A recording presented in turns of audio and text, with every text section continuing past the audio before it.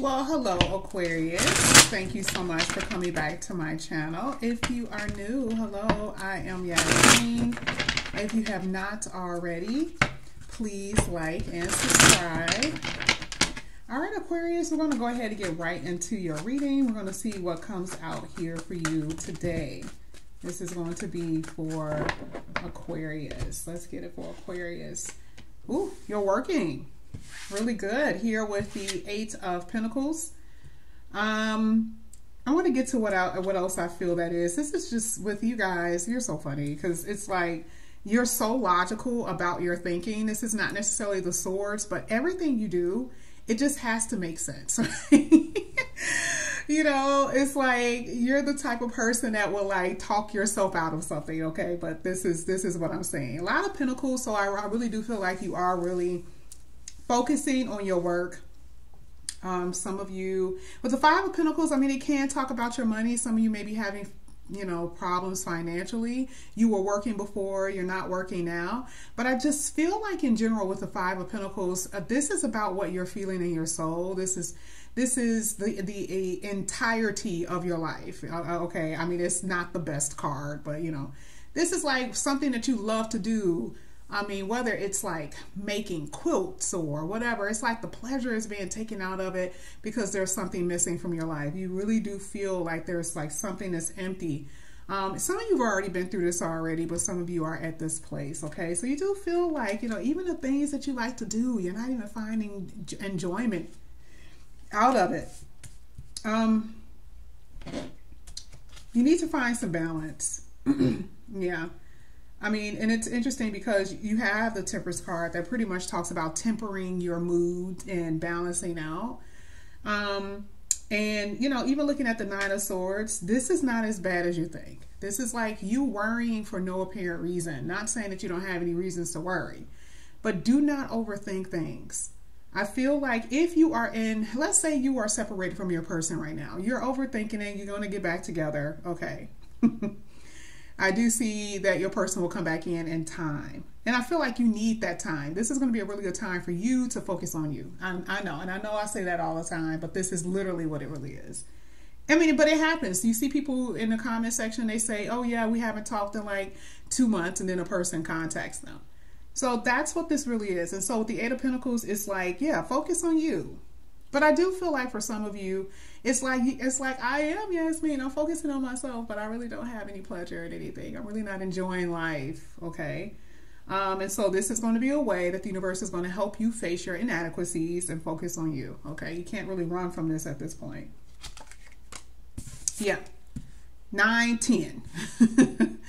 So, you know, there has been, some of you really dig, maybe something dealing with your job, I don't know. I feel like when it comes down, somebody betrayed you or backstabbed you, lied, you didn't get the promotion, something like that. I'm also seeing like you feel some kind of way about something that happened at your job. You really do. Okay. And I'm not, and to me it feels like someone overlooked you in some kind of way, and you're like, I've been working my ass off. How did this person get this? That's what this looks like to me. And some of you, this is just suffering from disappointment because you're working and you still feel poor. Five of Pentacles. You still feel like you're not making enough money. Like what is it that I have to do in order to feel stable? And that's what I'm saying here in your reading. Now, as far as relationships, I mean, the Ten of Swords is not the best card to see in relationships. It's kind of like, you hurt me, I am down for the count. It was hard for me to get back up. And a lot of you experience this in different areas of your life. It hasn't just been one area. That's the bad part about it. I love it. I love it. We're going to get to it. We're going to get to it. So here with the Queen of Pentacles, I love the fact, oh my gosh, Aquarius. Aquarius. Even though this is future, this is like, you know, immediate future, so maybe next week, okay? Because I'm still going to pull some more cards. So I'm happy that I at least told you that. Queen of Pentacles is really good because, like I said, you know, where you are right now as far as finances is going to get better, okay? It's just this whole financial thing for me is really like screaming from your read right now. And things are going to get better for those who are concerned about their finances, okay? As far as relationships, you will have someone that's going to come in here in the future. Yes. Yes. But you are going to have to heal. There are some things that you've been through that I just feel more than anything that's going to take determination for you to get out of this sadness, depression, whatever this funk that you've been in, okay? And it's just so much anxiety. It's just a lot of things that you feel that you don't have, some things that you want. You're like, I done gave my whole life and soul to someone. I done gave my whole life and soul, universe, to help people, and I haven't gotten what I want. And you really see it with that Nine of Swords and that Ten of Swords. You just see so much anxiety. You feel betrayed. And the Seven of Wands is determination, yes, but it's like, it is kind of like, you know, why do I have to always feel like I have to fight, okay? And that's just what I'm saying. Now, I also feel like when it comes down to relationships, as far as romantically, there is going to be someone that's going to come back in. Somebody you may have blocked before, possibly, but I feel like this is more so, you're going to have a decision to make. Like, this is really a head over heart decision. You really want to be in love. You really want to feel stable in your connections, but that Moon card, you're like, why am I always so disappointed? Why is there always an issue? So for some of you, you're still going to be facing this, you know, a tug of war in your relationships. Like, these are not going to go smooth as much as you want to. People will be around. There'll be people around, but maybe the person that you're dealing with doesn't want to commit, okay? Or they're taking their precious time with committing, okay? So I love the fact that the Temperance card is here, because you definitely have to balance out in different areas of your life. And I mean, listen, with you, you're going to have to, okay? You're going to have to balance out. Things are going to get better though. But I do see, yeah, I love it. Opportunities galore here with these Seven of Cups. You got a lot of opportunities, but I sense so much anxiety and scattered energy, uncentered. And like I said, that's what I see with the Temperance card. Pull yourself together.